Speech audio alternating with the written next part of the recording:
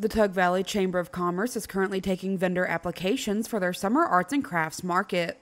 It's always neat to see every year what these folks are bringing. We typically get the same folks every year, but also several new folks every year too. So it's always neat to see what they've produced. The summer arts and crafts market is open to those looking to sell handmade goods. Anything from paintings, textiles, tumblers, woodworking, and more. The arts and crafts market is the perfect venue for small business owners to get their name out there and interact with potential customers. The vendor arts and crafts market is just a great way for folks to get themselves out there, get their work out there. It's always some great stuff at these markets that we produce. For more information or to apply to be a vendor, you can visit the Tug Valley Chamber of Commerce Facebook page.